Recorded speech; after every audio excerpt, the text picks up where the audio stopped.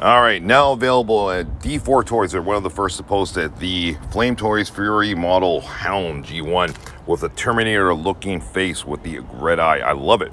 This looks great. It is a model kit, but it doesn't look too complicated to put together. Famous last words, I know.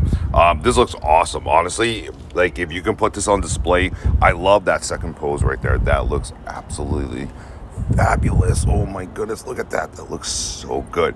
And just the eyes, that's what it comes down to this figure.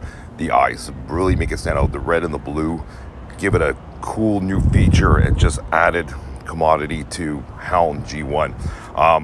I might pick this up. I'm just on the fence right now, checking out my budget because I have committed to some other figures, but certainly this one is on my bucket list and it might sell out. Usually these ones are kind of rare, and then down the line it's hard to find them when you kick yourself and say, darn, why did I not get this figure down the line when I had the chance. Anyway, it looks solid.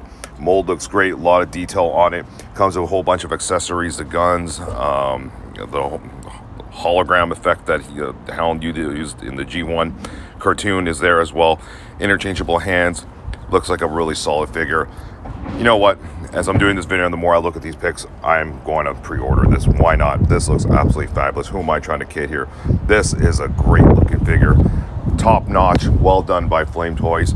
Link in the description to D4 Toys. Check it out, guys. I highly recommend grabbing this one. I'm going to grab it right now as we speak. All right, take care, everyone.